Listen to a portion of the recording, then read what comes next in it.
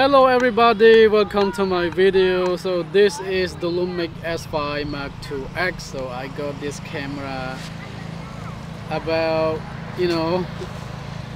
almost 2 weeks already, and then I spend quite a lot of time with this. I film with it, I take photo with it, and I quite regret to sold my A7 IV to this camera. Don't get me wrong, it is an excellent camera for the money that you're paying for this, sub $2,000. That's for the body alone. But if you pair it with a very nice lens like mine right here, this is the Sigma 24 L mount, so it's gonna add you extra $700 to $900, depend on the market where you live. So what I expect from my A7 IV, when I transitioning from Sony to this camera, the first is the stabilization. I got it, I'm happy with it. Overall, in terms of image stabilization, it's better than Sony, but not in every way, Like mine right here, in this case, I film with 24mm. I only use the IBIS only. It's good if you do just handheld things like this. You're not walking too much. Let me get close to the camera. This is the ZV-E10 anyway. If you do something very slow panning, things like this, you got the job done. It's nailed there. It's very stable. But when you're walking with the 24mm, there's some kind of wobbling all over my footage. It's just like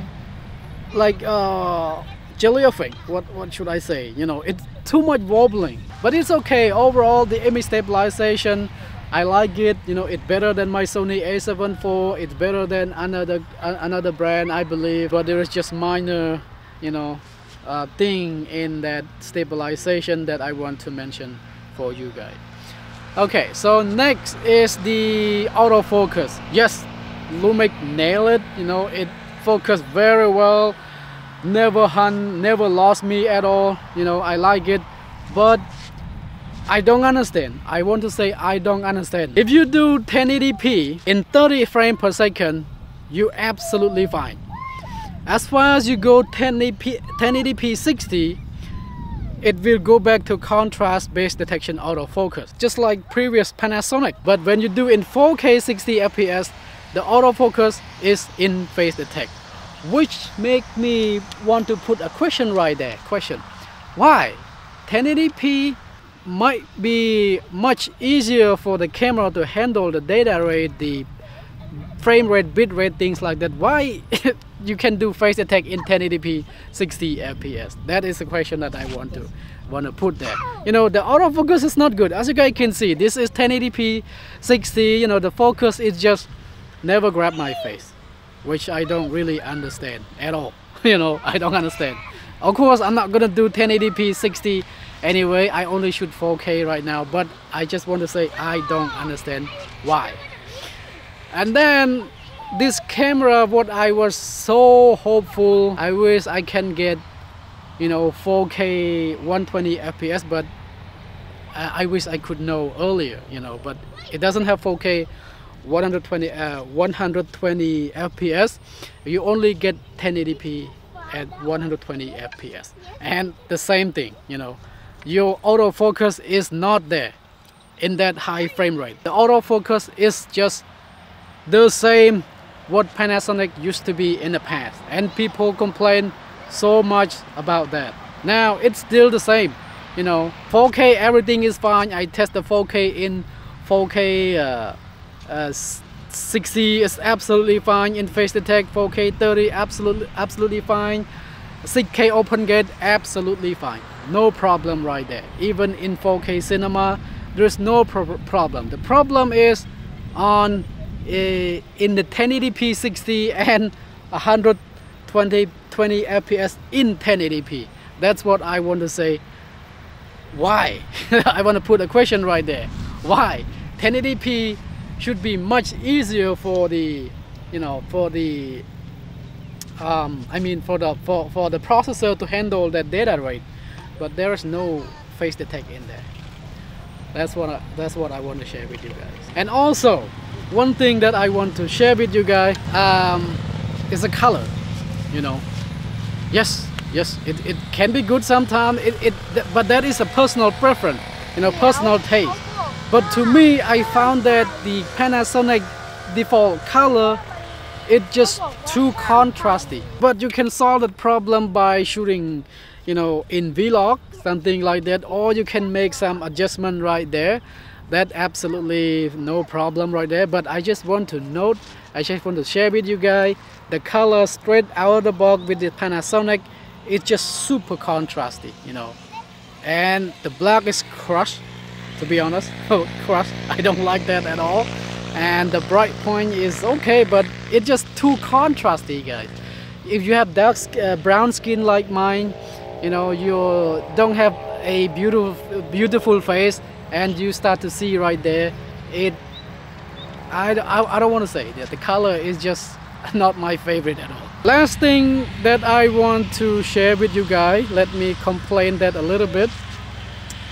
Yes, the menu system is very nice, you know, very nice, but it's not nice to operate, you know.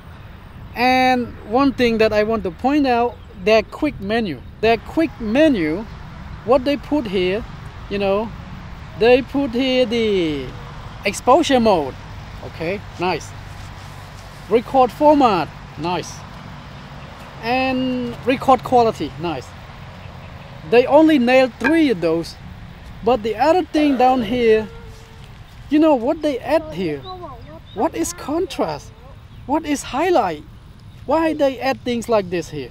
You know, there is no audio record level that you can adjust directly from the menu right here. Of course, you can change this, you can remap this, but I want to tell you, in quick menu for video, there must be better way to implement. You know, they cannot put something like, I don't understand why shallow, why things like this.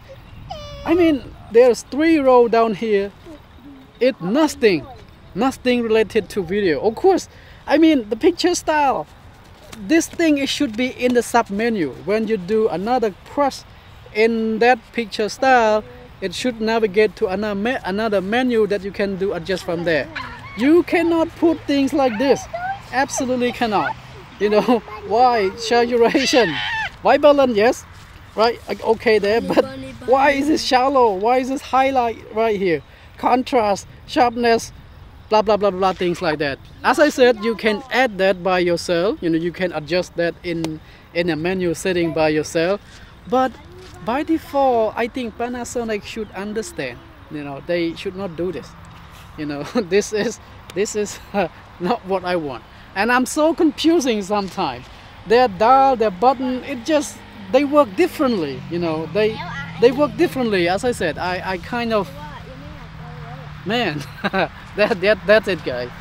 All right, so that's it, what I want to share with you guys in this video. Hope you found this video useful.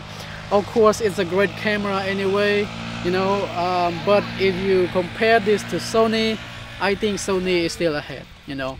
Both image quality, well, if you talk about the what I should say, you know, record in SSD, that is the big plus right there. 6K open gate, maybe, but I don't do 6K anyway. I don't do open gate. I only do 4K 16:9, and I'm enough. You know, if I want to do TikTok video, I can crop from that 16:9 video, and I still, you know, maintain my resolution perfectly there. No lost quality. It's still sharp. It's still crisp and clear. No problem.